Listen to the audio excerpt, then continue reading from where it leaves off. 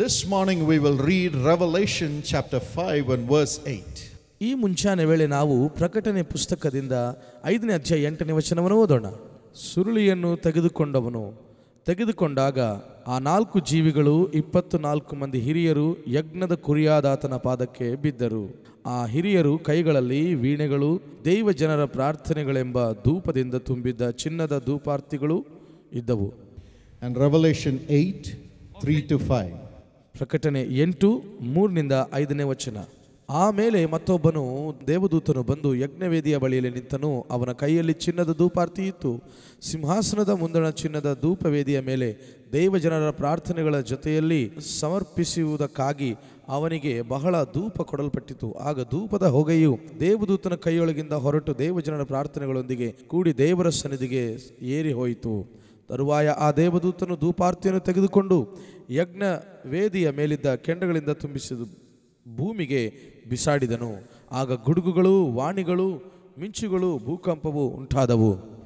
Here you see what happens to our prayers. ಇಲ್ಲಿ ನಾವು ನೋಡುತ್ತೇವೆ ಪ್ರಿಯರೇ, ನಮ್ಮ ಪ್ರಾರ್ಥನೆಗಳಿಗೆ ಏನಾಗುತ್ತೆ ಎಂಬುದಾಗಿ. Today we are going to meditate on what our prayers do and how it is answered by God. ಈ ದಿನ ನಾವು ನೋಡುವಂತವರಾಗಿದ್ದೇವೆ, ನಮ್ಮ ಪ್ರಾರ್ಥನೆ ಏನು ಮಾಡುತ್ತೆ, ದೇವರಿಂದ ನಮ್ಮ ಪ್ರಾರ್ಥನೆಗೆ ಹೇಗೆ ಉತ್ತರ ಸಿಗುತ್ತೆ ಎಂಬುದಾಗಿ. Here the Bible talks about the prayers of the saints. ಇಲ್ಲಿ ದೇವ ಸೇವಕರ ಅಥವಾ ಸಂತರ ಒಂದು ಪ್ರಾರ್ಥನೆ ಬಗ್ಗೆ ಮಾತನಾಡುತ್ತಾ ಇದೆ. The prayers of the saints go to God as an incense to God. ದೇವ ಸೇವಕರ ಒಂದು ಪ್ರಾರ್ಥನೆಯು ಅದು ಧೂಪ ವೇದಿಕೆ ಮೇಲೆ ಧೂಪವಾಗಿ ಹೋಗುತ್ತದೆ. God wants our prayers to be an incense to him. ದೇವರು ಬಯಸುತ್ತಾನೆ ನಮ್ಮ ಒಂದು ಪ್ರಾರ್ಥನೆಯು ಅದು ಧೂಪದ ಹಾಗೆ ಹೊಗೆಯಾಗಿ ಹೋಗಬೇಕೆಂಬುದಾಗಿ. Not a nuisance to him. ಆತನಿಗೆ ಯಾವುದು ಅಡಚಣೆ ಮಾಡುವ ಹಾಗಲ್ಲ. All the time we say, Lord, I want this, I want that, I want this, I want that. ಯಾವಾಗಲೂ ನಾವು ಹೇಳ್ತಾ ಇರ್ತೇವೆ, ಕರ್ತನೇ ನನಗೆ ಅದು ಬೇಕು, ಇದು ಬೇಕು, ಅದು ಕೊಡು, ಇದು ಕೊಡು ಎಂಬುದಾಗಿ. And we say, my neighbor has a new saree, I must have a new saree. ನನ್ನ ಒಂದು ನೆರೆಯವರಿಗೆ ಹೊಸ ಸೀರೆ ಬಂದಿದೆ, ನನಗೆ ಕೂಡ ಹೊಸ ಸೀರೆ ಬರಬೇಕು, ಈಗ ನಾನು ತಗೋಬೇಕು ಎಂಬುದಾಗಿ. My neighbor has got 900 marks, my son should get 901 marks. ನನ್ನ ನೆರೆಯವರ ಮಗನು 900 ಮಾರ್ಕ್ಸ್ ತಗೊಂಡಿದ್ದಾನೆ, ನನ್ನ ಮಗನಿಗೆ 901 mark ಬರಬೇಕೆಂಬುದಾಗಿ. In James the Bible says you are not receiving while praying because you are asking things according to your flesh. ಯಾಕೋಬನ ಪುಸ್ತಕದಲ್ಲಿ ನಾವು ನೋಡ್ತೇವೆ, ನೀವು ನಿಮ್ಮ ಒಂದು ಆಸೆ ಪಾಶೆಗಳಿಂದ ಎಳೆಯಲ್ಪಟ್ಟು ಕೇಳ್ತಾ ಇದ್ದೀರಾ, ಅದರಿಂದ ನೀವು ಅದನ್ನು ಹೊಂದಿಕೊಳ್ತಾ ಇಲ್ಲ. You are praying to get your flesh, your desires to be met by God. ನಿಮ್ಮ ಒಂದು ಆಸೆಗೆ ನೀವು ಒಂದು ಬೇಕಾಗಿರುವಂತಹ ಸ್ವಇಚ್ಛೆಗಳಿಂದ ನೀವು ದೇವರನ್ನು ಬೇಡಿಕೊಳ್ತಾ ಇದ್ದೀರಾ, ಅದರಿಂದ ನೀವು ಹೊಂದಿಕೊಳ್ಳುತ್ತಾ ಇಲ್ಲ. But Jesus has taught us to pray. ಆದರೆ ದೇವರು ನಮಗೆ ಯೇಸು ಕಲಿಸಿಕೊಟ್ಟಿದ್ದಾನೆ ಹೇಗೆ ಪ್ರಾರ್ಥನೆ ಮಾಡಬೇಕು. What is that prayer? ಏನಾ ಪ್ರಾರ್ಥನೆ?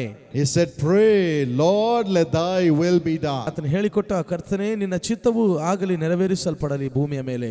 Let thy will be done. ನಿನ್ನ ಚಿತ್ತವು ನೆರವೇರಿಸಲ್ಪಡಲಿ. Let thy will be done.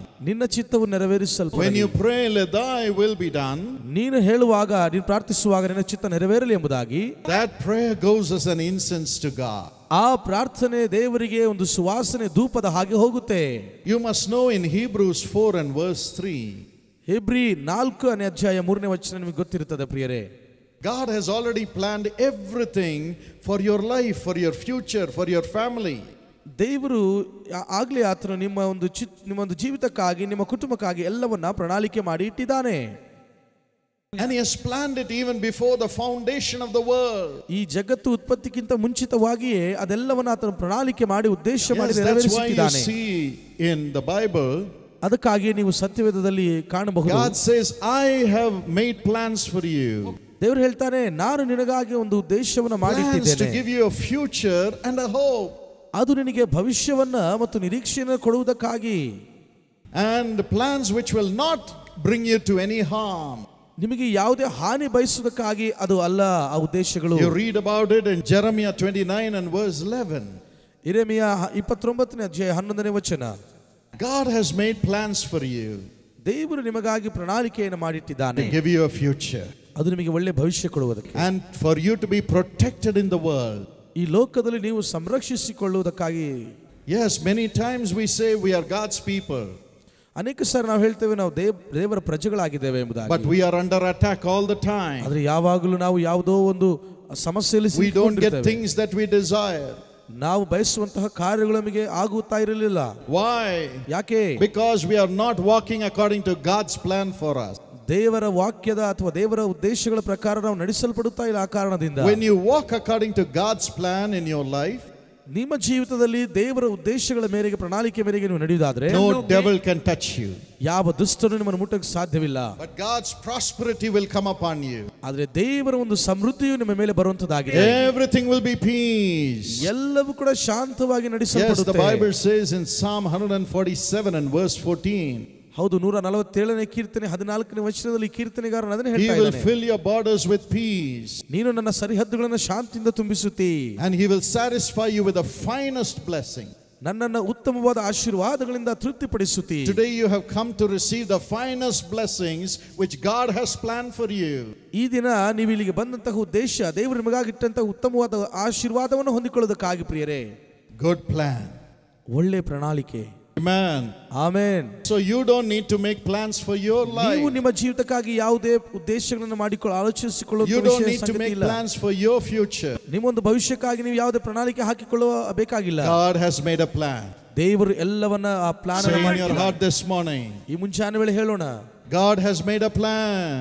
ದೇವರು ನನಗಾಗಿ ಒಂದು ಉದ್ದೇಶವನ್ನು ಇಟ್ಟಿದ್ದಾನೆ. God has made a plan. ದೇವರು ನನಗಾಗಿ ಯೋಜನೆ ಇಟ್ಟಿದ್ದಾನೆ. I need not be afraid. ನಾನು ಯಾವುದೇ ಭಯಪಡುವಂತ ಅವಶ್ಯಕತೆ ಇಲ್ಲ. God will answer your prayer. ದೇವರು ನಿಮ್ಮ ಪ್ರಾರ್ಥನೆಗೆ ಉತ್ತರ ಕೊಡುತ್ತಾನೆ. Shall we pray? ನಾವು ಪ್ರಾರ್ಥಿಸೋಣವೇ? Father, ತಂದೆಯೇ, I pray right now ಈಗಲೇ ನಾನು ಪ್ರಾರ್ಥಿಸುತ್ತಿದ್ದೇನೆ that you will be pleased to forgive the sins of everyone who is crying unto you. ನಿನ್ನಲ್ಲಿ ಮೊರೆ ಇಡ್ತಾ ಇರುವಂತಹ ಪ್ರತಿಯೊಬ್ಬರ ಪಾಪವನ್ನು ನೀನು ಈಗಲೇ ತೊಳೆಯಬೇಕೆಂಬುದಾಗಿ ಪ್ರಾರ್ಥಿಸುತ್ತಿದ್ದೇನೆ. Let your mercy come upon them. ನಿನ್ನ ಕೃಪೆ ಅವರ ಮೇಲೆ ಇಳಿದು ಬರಲಿ. Take them in your arms. ನಿನ್ನ ಕೈಗಳನ್ನು ಎತ್ತಿಕೋ, Kiss them ಅವರನ್ನು ಮುದ್ದಿಡು. and say, my son, my daughter, I'm forgiving you. ನನ್ನ ಮಗನೇ, ನನ್ನ ಮಗಳೇ, ನಿನ್ನನ್ನು ಕ್ಷಮಿಸುತ್ತಿದ್ದೇನೆ ಎಂಬುದಾಗಿ ಹೇಳು. Cleanse their spirits with your blood. ನಿನ್ನ ರಕ್ತದಿಂದ ಅವರ ಆತ್ಮಗಳನ್ನು ತೊಳೆ ಸ್ವಾಮಿ. The blood of Jesus Christ cleanses us from all sin. ಯೇಸುವಿನ ರಕ್ತವು ಸಕಲ ಪಾಪದಿಂದ ನಮ್ಮನ್ನು ಶುದ್ಧ ಮಾಡುತ್ತದೆ. Let every demonic spirit leave. ಎಲ್ಲ ದುರಾತ್ಮಗಳು ಬಿಟ್ಟು ಹೋಗಲಿ. Let them be free in Jesus' name. ಯೇಸು ನಾಮದಲ್ಲಿ ಅವರು ಬಿಡುಗಡೆ ಕಾಣಲಿ. Father, ತಂದೆಯೇ, bless every young person. ಎಲ್ಲ ಯವನಸ್ಥರನ್ನು ಆಶೀರ್ವದಿಸು. Please give them a new heart. ದಯಮಾಡಿ ನೂತನ ಹೃದಯವನ್ನು ಅವರಿಗೆ ಅನುಗ್ರಹಿಸು. To love you. ನಿನ್ನನ್ನು ಪ್ರೀತಿಸಲಿಕ್ಕೆ, Love the parents. ತಂದೆ ತಾಯಿಗಳನ್ನು ಪ್ರೀತಿಸಲಿಕ್ಕೆ, And to follow your righteous ways to succeed. ಮತ್ತು ಜಯದ ಜೀವಿತವನ್ನು ಕಾಣಲಿಕ್ಕೆ, ನಿನ್ನ ಹಾದಿಯನ್ನು ತುಳಿಯಲಿಕ್ಕೆ. Even if they have failed, ಒಂದು ವೇಳೆ ಅವರು ಸೋಲನ್ನು ಕಂಡಿದ್ದರೂ I know you will not cast them away. ನೀನು ಅವರನ್ನು ಎಂದಿಗೂ ತಳ್ಳಿ ಬಿಡುವುದಿಲ್ಲ ಸ್ವಾಮಿ. As they have come to you, ಅವರು ನಿನ್ನ ಬಳಿ ಬಂದಿರುವುದರ ನಿಮಿತ್ತ embrace them. ಅವರನ್ನು ಅಪ್ಪಿಕೋ, Kiss them. ಅವರನ್ನು ಮುದ್ದಿಡು. Transform their lives. ಅವರ ಜೀವಿತವನ್ನು ರೂಪಾಂತರಗೊಳಿಸು. Whatever they have to do, let them do well. ಅವರು ಏನೇ ಮಾಡಬೇಕಾದರೂ ಸಹ ಅದನ್ನು ಮಾಡಲಿಕ್ಕೆ ಸಹಾಯ ನೀಡು. Honor them. ಗೌರವಿಸು. We thank you for thy blessing. ನಿನ್ನ ಆಶೀರ್ವಾದಕ್ಕೋಸ್ಕರ ನಿನಗೆ ವಂದನೆ. In Jesus' name. ಯೇಸುವಿನ ನಾಮದಲ್ಲಿ Amen. ಆಮೇನ್.